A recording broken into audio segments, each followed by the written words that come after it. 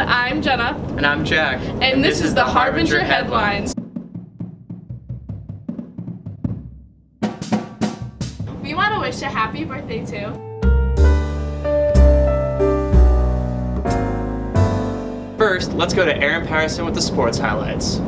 Congrats to the wrestling team on winning sectionals last weekend. Good luck to them as they start regionals tomorrow. Also, congrats to the girls basketball team on winning their first sectional game on Tuesday. They play in the semifinals tonight at 6 at Logansport, and if they win, they'll play tomorrow at 7:30 in the championship. Also, good job to the girls swim team in sectionals. Thanks, Aaron. Senior of the week this week is Nate Wapshaw, nominated by Miss McGill. She says that Nate is a hardworking student who offers valuable insight into class discussions. He always contributes to the class in a meaningful way. Congratulations, Nate. Please come to the office for your prize. And now to Noah McCarty-Slaughter with the weather.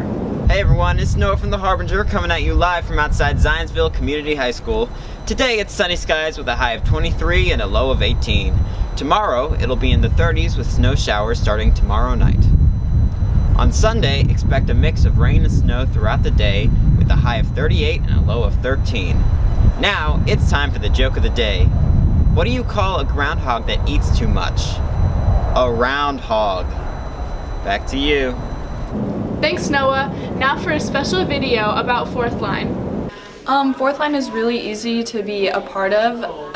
Any underclassmen that want to take the entrepreneurship class, it's always during second semester with Mr. Grismore, and he makes sure that everybody has their groups and everybody gets a restaurant chosen, and it's a really simple process. We have a lot of different options. We have pizza, Chick-fil-A, we have some Mexican restaurants, we have Zaxby's, just a lot of different options.